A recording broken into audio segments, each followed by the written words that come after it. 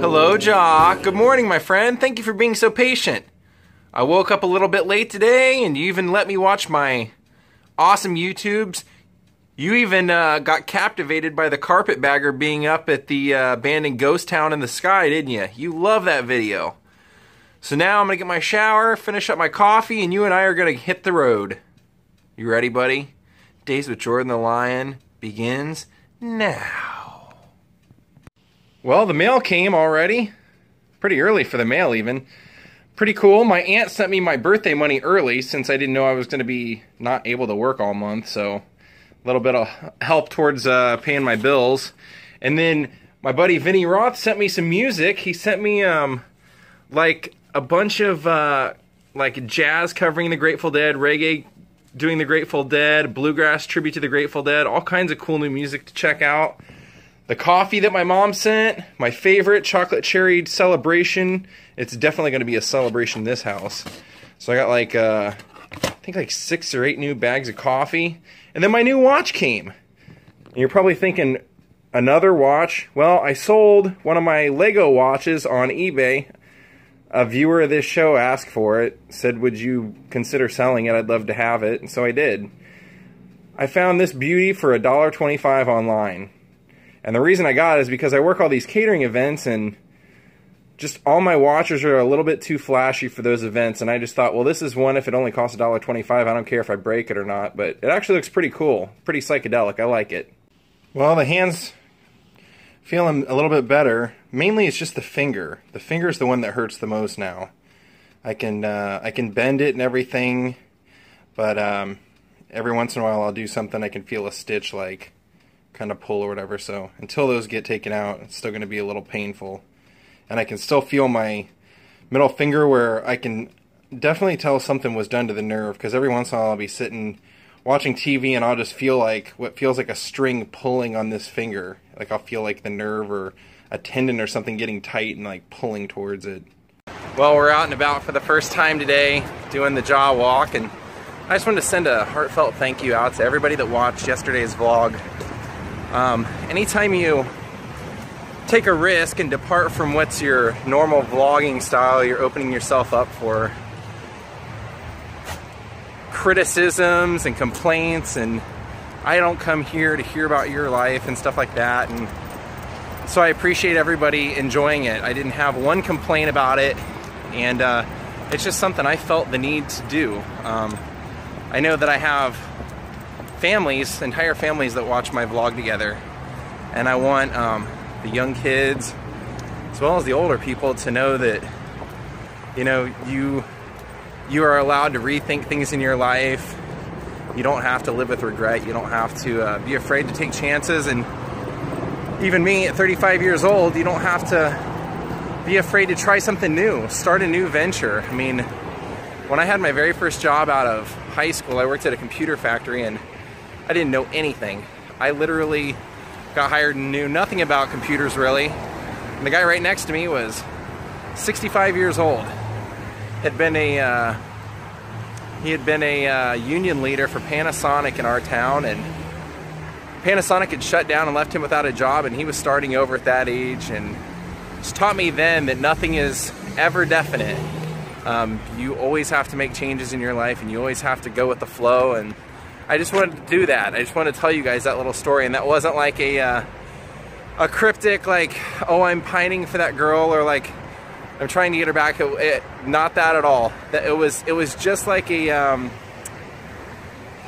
it was just like, she has a boyfriend now and she seems really happy, and that makes me happy. Like, I love to see people happy, and it was just me saying, like, you know, it's funny how you think about how different things could have been, or what changes your life could have, you know, like the butterfly effect, if you know anything about that. Like, the one little thing in your life can steer the rest of the direction for whatever reason. And so that's what that whole vlog yesterday was about. I hope you guys enjoyed it. This guy is supposed to go over to Pollyanna's at some point today, and I think I'm gonna ride along with them over there, and I'm gonna do the vlog over there today, because there's an apartment, actually there's like 2 apartment buildings side by side that kind of have a story. And I've been thinking about doing it for a while, and I think after yesterday's vlog, I think you guys deserve kind of a fascinating, unique story, and this is definitely that. So hopefully that'll be what we do today. Quit smelling the pee, be a gentleman. I know in a previous vlog I showed this getaway van, but now this is just creepy. Because look what's in the, hanging from the rear view. Or from the, yeah, the rear view. Green sunglasses. I think I know who owns this. Alright, we're out and about. Let's go do some vlogging. There's the Hollywood Tower again. Hard to believe Disney created an entire ride based off of the look of that place and then dismantled it. Bummer. But I actually probably will ride the new Guardian of the Galaxy ride that it's been taken over by.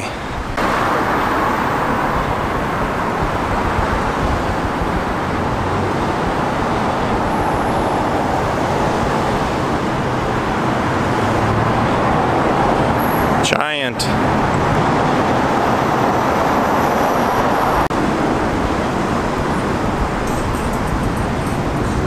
Now where we're going today, I've actually walked past numerous times in all the vlogs that I've done, especially on my way to Runyon Canyon. But what we're gonna see today is two properties that actually have quite an interesting story. One of them is the former apartment of Charles Manson.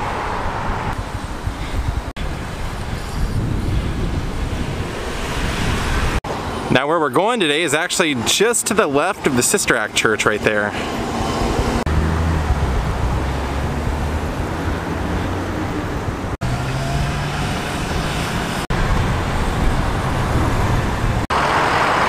Well, here it is.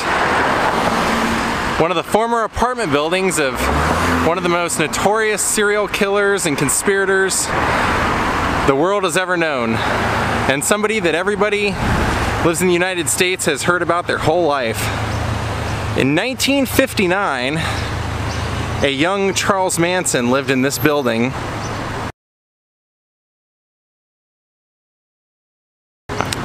And actually ran a prostitution and topless dancer ring out of here. He called it a talent agency and went by the name 3 Star Enterprises. And his room was actually 306. Now what I noticed when I came up here was that 303 was directly ahead of us. And so I peeked through the doors right here before I started the video, and I noticed that off to the left on the second floor you had 203 over here, and then off to the side was 206. So what I've surmised is that Charles Manson's apartment was actually this very last one here on the corner. And he was actually arrested here twice in the time that he lived here. His apartment would have been this one on the top with the doors open. And I wonder if the people that live there now know. Now what's also pretty fascinating is that this was a building that he used to actually have a lot of the girls live in at the time, and what he was mainly servicing was people over at the Roosevelt Hotel. So this was literally just like 2 blocks away from the Roosevelt Hotel, and he could get the girls over there in a timely manner and check up on them. But this isn't exactly where the story ends on this corner, because then 10 years later he would be involved in a crime that happened right here in this parking lot. So let's go take a look. At the time, Charles Manson's apartment building was called the Bienvenue Hotel. And over here, right here in this parking lot, was an apartment building called the Franklin Garden Apartments. Tex Watson came here on a night in July of 1969 to sell drugs to Bernard Crowe. The guy went by, Bernard Crowe actually was known by the family and by most people in LA as Lots of Papa.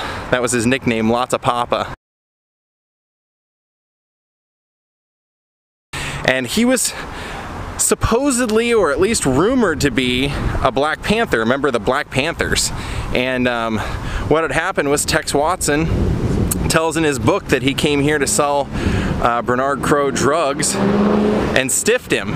He actually took the money, which was reportedly $2,500, and then went out the back way. And he actually said when he was inside the apartment that he could see the Magic Castle out the window. And there's the Magic Castle right there, which I thought was pretty interesting. So Bernard Crowe was obviously pretty angry that he'd been ripped off, and had sent word around town that he was going to get revenge. And Charles Manson found out and decided he didn't want trouble with the Black Panthers, and he didn't want any trouble to go any further. So he actually came here and shot Bernard Crowe, attempted to murder him.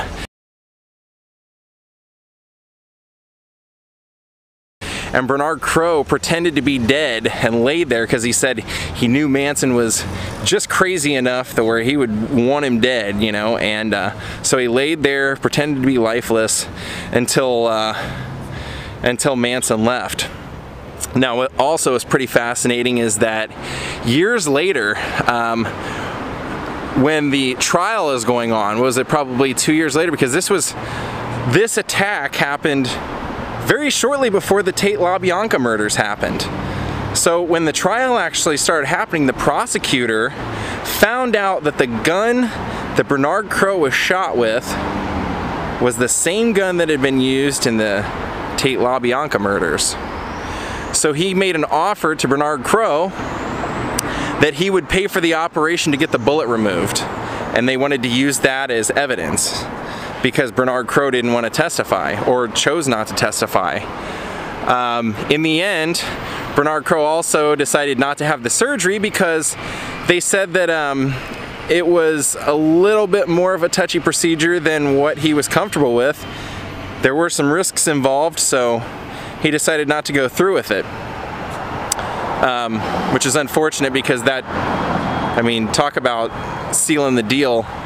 But they said that Bernard Crowe actually went to the sentencing of the Manson family and Charles Manson and did speak there. And when he was leaving the courtroom, he had passed Charles Manson in the hallway as he was being taken out, and that was the first time that they had actually seen each other since Manson thought he was dead.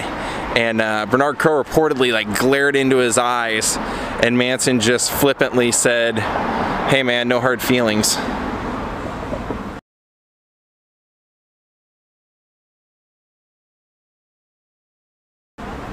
But it's pretty freaking ironic that a site of where he would try and kill a man 10 years later would be right next door. Right next door to his old apartment building where he would run a prostitution ring. Right up there in that window.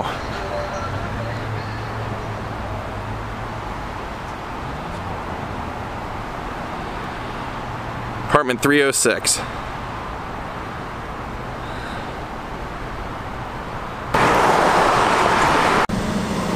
You almost felt like we were in San Francisco there for a moment, didn't you? I will never understand how I constantly walk past just one shoe. How do you lose one shoe? Or just leave one shoe behind? There's the old Knickerbocker, one of my favorite vlogs. It's amazing all the things you have to walk past just to get to Subway.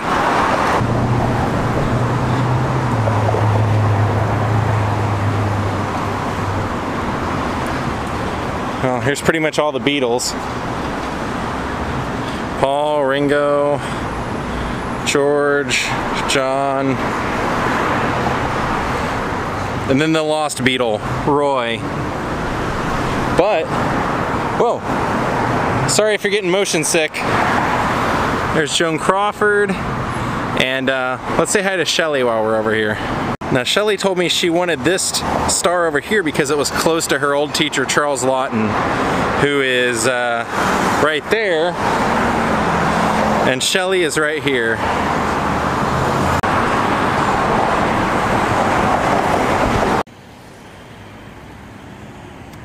Well, Lionhearts, have a great night. Hollywood, California. Good night.